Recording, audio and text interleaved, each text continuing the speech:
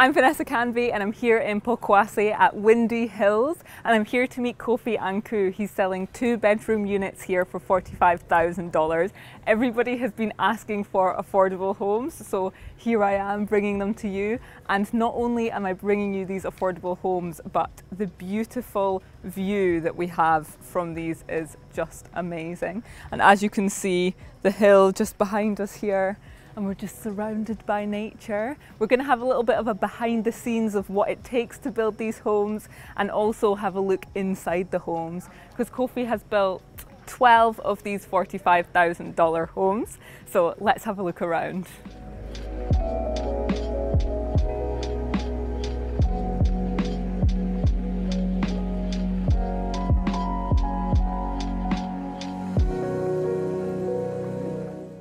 Hi Kofi, thanks so much for meeting with me again today. Welcome. Thanks so for coming. Where are we just now? So this is a town called Pokuase. Okay. So we've got our moderately priced community. Yeah. 12 units. We call it Pokuase Heights. Very nice. Can we have a look around? Sure, of course. How much are the properties here? So this is our 2-bedroom unit, and it sells for 45,000 USD. Okay. And how many is there? We've got 12 units on this first phase. Yeah. So the idea is to build a few hundred. Oh wow. Yeah. In the same area? Mostly in the same area. So like next door and then? Yeah. Yeah. Oh, didn't know that. Come on in. That's really, really nice. Thank you. I like it. And I like the furnishings as well that you've got in here. Thanks, You've done it nicely. It's a bit cooler inside. And the reason why it feels that way is the whole house is insulated. Okay. So the walls are insulated with styrofoam. Yeah. And the ceiling is also insulated. So typically in houses in Ghana, you've got the steel roof and it just radiates heat into the building. And the same thing with the concrete blocks, that they take in a lot of heat during the day and then radiate heat at night. Oh, right, okay. So we have decided to put that insulation in to just drop the temperature a bit. So what's on either side of the... So you've got concrete on both sides of the wall. Yeah.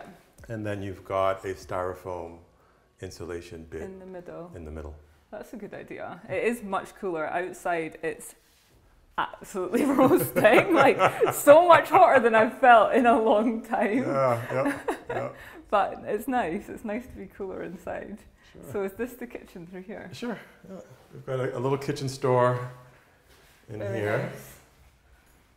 I like the way that you've actually designed the kitchen unit as well. It seems like the right amount of space to, cook and everything like that. Yeah, we put a lot of thought into designing this house, because if you're trying to hit the price points we're aiming at, you've got to squeeze all the pennies out of the process. Yeah. So we make all the kitchens in-house. Oh. The back patio, the tile work we do all in-house. Our exterior walls, we've created some molds. Oh, that's so great. So you do that just across there? Yeah. So is that land yours as well as this one? It is, yeah. We've got about 200 acres. Oh my gosh. Yeah. So is it your family land? Yeah. How long has your family had the land? For about 20 years. So was it your dad that came around and chose all the land? Yeah. Pretty good idea. Yeah, he was sitting in his office in Cleveland and started buying a lot of land in Accra in the mid-90s. Oh, I mean, that's so smart. Looking back, especially for the family, it's such a great investment. Complete visionary. And we didn't get it as kids. We were just confounded, because we came out here and there's no power, there's no roads. Yeah. But 20 years later, it's pretty good. Yeah. We're connecting all the dots. Oh, nice. Yeah, so you've got this backyard, which is pretty spacious. And there's also room to extend. All the 2-bedroom units are expandable. Okay. So we've built about 4 3-bedrooms. So you can see how the house grows. So would it come out this way? Yeah, right from the powder room. Oh, right. So I can actually show you one of the 3 beds, that so would you be can nice. see how it grows. But it's also nice to have this outside space as well. You It can is. entertain some people, or just play out with your kids. Absolutely. It's so quiet here. It's lovely. Yeah. You just hear all the nature around. Yeah, there are some lovely birds that just kind of hang out in this forest, and you hear them in the mornings. Wow. But so how long have you been on this project? This is about 6 months. Okay. Yeah. So you broke ground 6 months ago. Yeah. It's come up really fast. We've got an amazing team. Do they work for you like full time? Well, what we do is when you're trying to reduce the cost, you have to look at your materials, your contracting, your design and engineering. So we've brought all of that under one umbrella, and we do everything in-house. Okay. So instead of paying a margin for your materials and paying a margin for your design work and paying a margin for your contracting, and then also trying to make some money as a developer, we've decided to, hey, let's bring in our manufacturers, our engineering squad, our contractors, all in with skin in the game as developers. Oh, I see. So do they get a percentage then? Well, they bring in both their design work and cash, and we bring in the land and cash, and then have formed a development team. Oh, right. Just poised at this whole affordable, I mean, in Ghana, when you say affordable housing, it's like, well, affordable to whom? $45,000 is still a lot of money. Yeah. But it's better than, the $100,000, $150,000 houses that are oftentimes are not great quality. So our mission is to produce a high quality home at a moderate price, both for Ghanaians who live here as well as folks in the diaspora who are trying to find a way to get back to Ghana. So who is your target market in terms of Ghanaians that live here? I guess it's like middle income sort of. Sure. Young families that are starting out. There's been quite a bit of interest, even though we haven't made a lot of noise in terms of marketing. Yeah. What we've actually tried to do is just create the whole development. You're still seeing a bit of a behind the scenes look, but for the most part, we've been very quiet, just working so that we could really present when it's finished. Yeah, finished product. So it's not a question of, well, what's this going to be like? It's like, come and see the house. If you like it, buy it. If it's not for you, that's fine too. Yeah, nice. So should we look around the rest of the house? Course, yeah.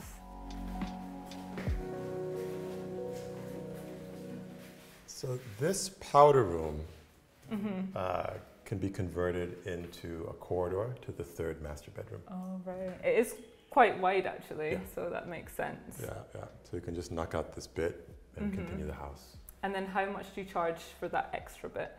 Well, I mean, it depends. The 3-bedroom units are $59,000. All right, okay. Yeah. So it would just be the same basically. Sure. Yeah, all right, nice. Yeah. So we've got one of the bedrooms here. Very nice. I like the bed. Did you guys make these beds as well? Of course. Oh my gosh, I love that. That's really nice. Yeah. Actually, even the trees, we grow the trees in a brie. Oh, right. And just transport. We've had them there for about 5 years. We just plucked them out of the ground and brought them down. That's so smart. Yeah. It's like sustainable in that sense of like, you're making everything yourself. Yeah. So it can sustainably go forward. Absolutely. So these houses actually come with a solar package. Oh, okay. So included in the price is solar. Yeah. And is it solar for everything? It's a solar backup system. So if you've got a situation with, light off, you can keep your lights on. Oh, I see. So and what about for the hot water? Is that also? Well, the hot water requires a lot of power. So we'll be looking at trying to install a passive hot water solution. Okay. So that's something that we're looking at. Oh, sounds good. But we've got a community borehole for all 12 houses, so you don't have to have your own individual poly tank behind your house. Okay. We've got the borehole and then communal poly tanks. Oh, that's really good. Yeah. So that means, are you connected to the Ghana water as well? We're not. Pokuase is not connected to Ghana it's water. Not part of that. So we've got an independent water supply. But they're doing that interchange. It's literally, we saw that. It's huge. 4 kilometers from here. So even though it feels rural, you're actually pretty close to the action. So I suspect Ghana water will be here soon. Okay, but it's also nice to have your own because Ghana water also goes off. True. And then you have to have your backup water anyway. So to be honest, this is a better situation to be in, to have constant water.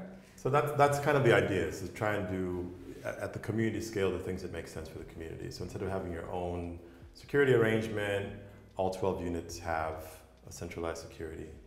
We've got like a landscaping bit, just so that you don't have to think about these elements. And it's helpful for a lot of the folks that are interested. Some of them live abroad and maybe they want a house for their mother, or a retired parent, and they don't want to have to be dealing with calling to get a water tank delivered to the house at the individual basis, or organizing their own security. Or if the watchman doesn't show up, it's just it's a mission. You come to Ghana and there's so many things that you just would like to be able to deal with in a different way. And how much is it per month for the people that buy here to cover security and the maintenance? Well, we're going to actually hand over that to the homeowner association at some point, but currently it's a $250 monthly charge. Dollars?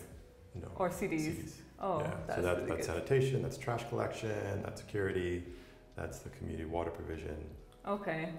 It would be interesting to hear actually about sanitation, and I guess, do you have like a septic tank or something like that? Or We do. Actually, it's right out the window. Yeah. So each unit has its own biodigester.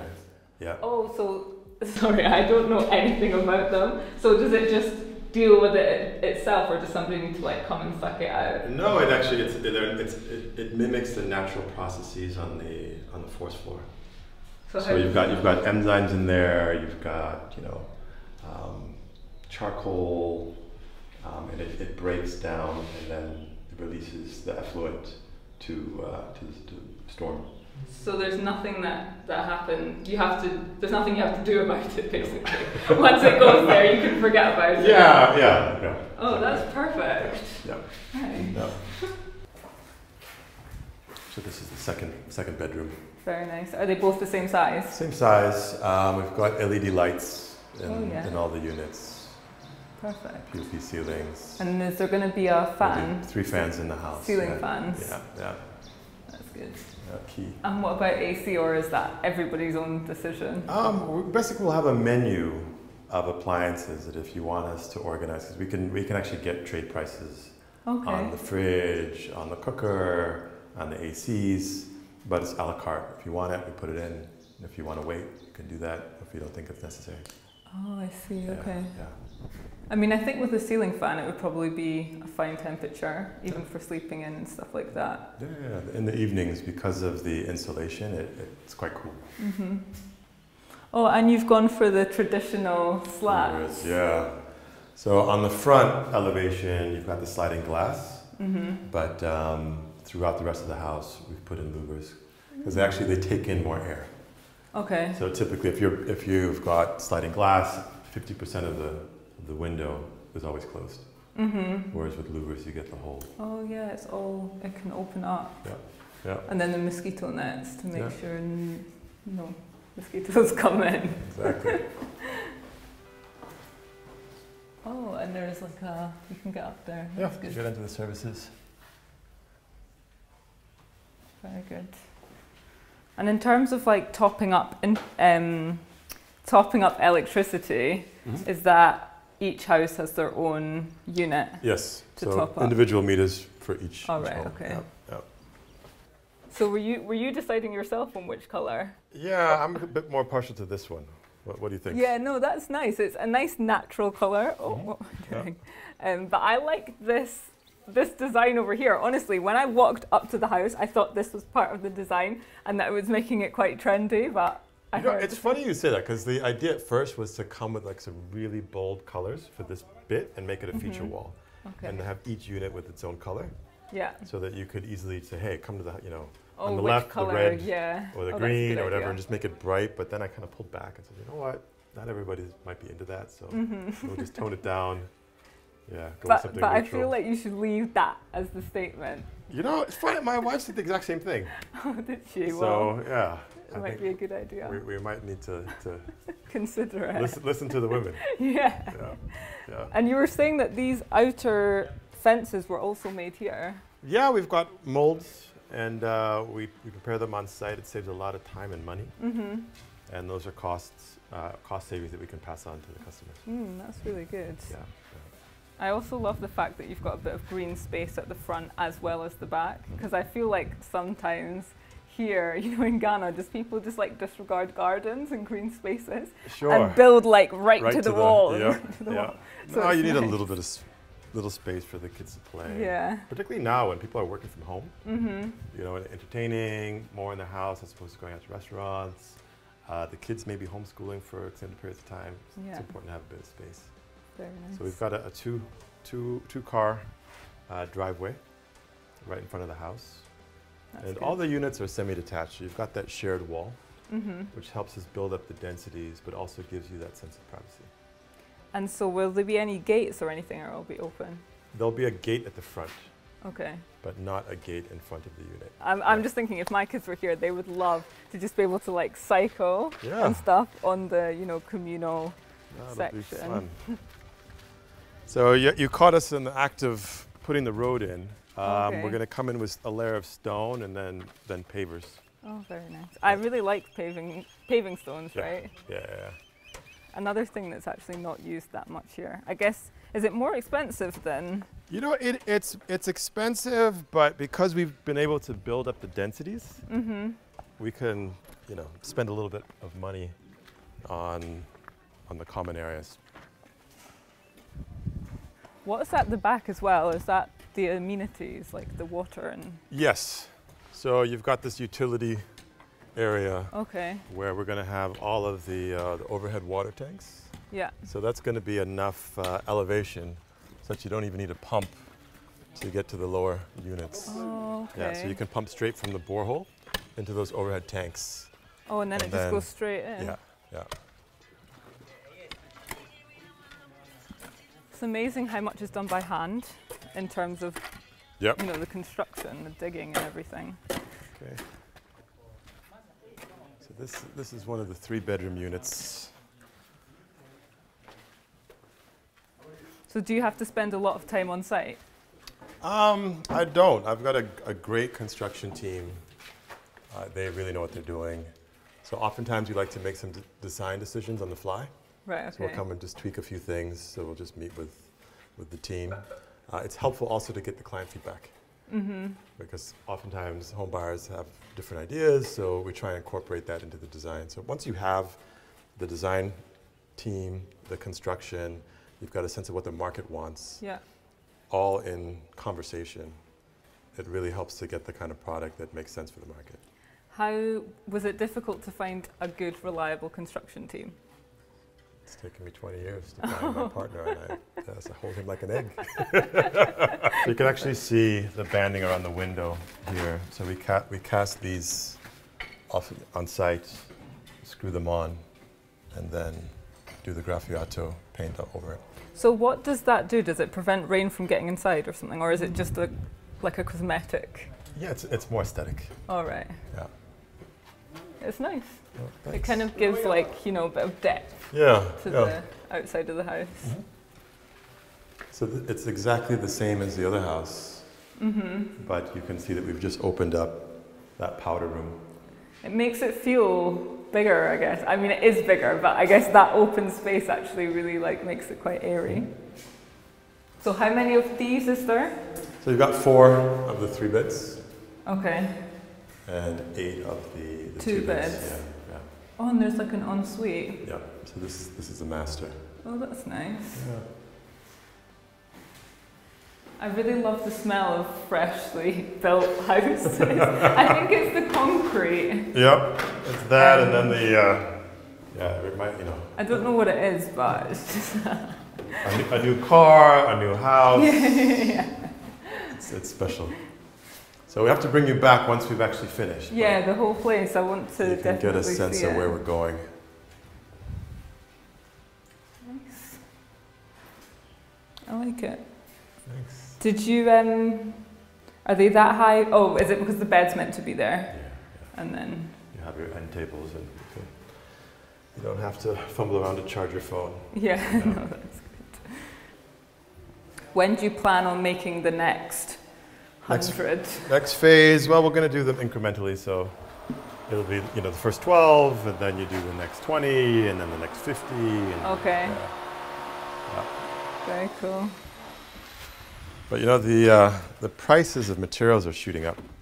I heard that. Yeah. Concrete, apparently it's gone up exponentially. Yeah, what sort of trajectory are they at?